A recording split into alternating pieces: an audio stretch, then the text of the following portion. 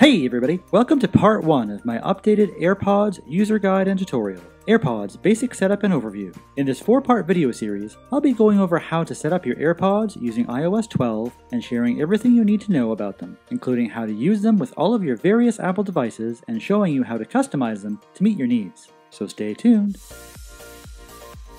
So let's first jump right in and learn how to set up AirPods on your iPhone. Before beginning to set up the AirPods, make sure to turn on Bluetooth on your iPhone, as they are a Bluetooth device. To do this, you can simply go to Control Center by swiping down from the upper right corner on your iPhone 10 or newer, or swiping up from your Touch ID model, such as an iPhone 8 or older. Once in Control Center, the Bluetooth control is in the upper left control panel. If it's off, make sure it's on. Remember, this always has to be on to use your AirPods, as they are a Bluetooth device. Now to set up your AirPods, just open the AirPods case close to your iPhone and the pairing or setup screen for your AirPods will pop up. When it does, just press the connect button on the screen. Once that's done, they may prompt you to hold the pairing button on the back of the case. If so, follow that instruction.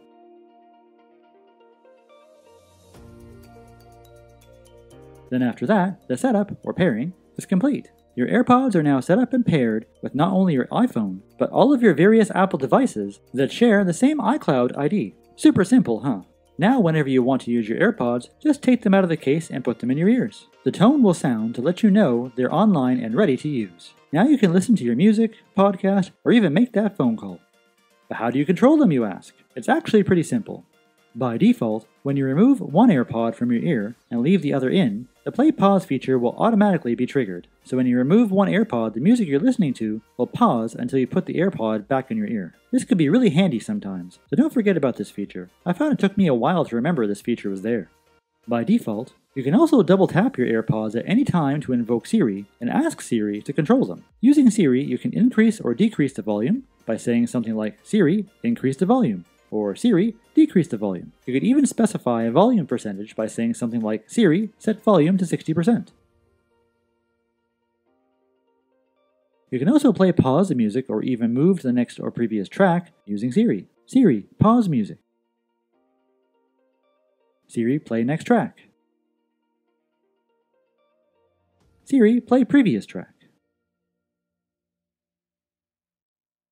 You could even ask Siri to play specific songs or playlists. But what if you don't like using Siri, or on the subway or a location that doesn't have a signal? Then you can do what I've done and customize the double tap control. I'll be going over that in part 2, how to customize your AirPods. So make sure to check that out. Also, don't miss part 3, where we go over how to use your AirPods with other Apple devices and more. And then finally in part 4, AirPods daily user tips and bonus tricks. If you enjoyed this video or found it helpful, feel free to give it a thumbs up. And while you're down there, don't forget to ring that bell and subscribe to the channel for more tech videos, including tech how-tos, every week. As always, thanks for watching, and I'll see you in part 2, how to customize your AirPods.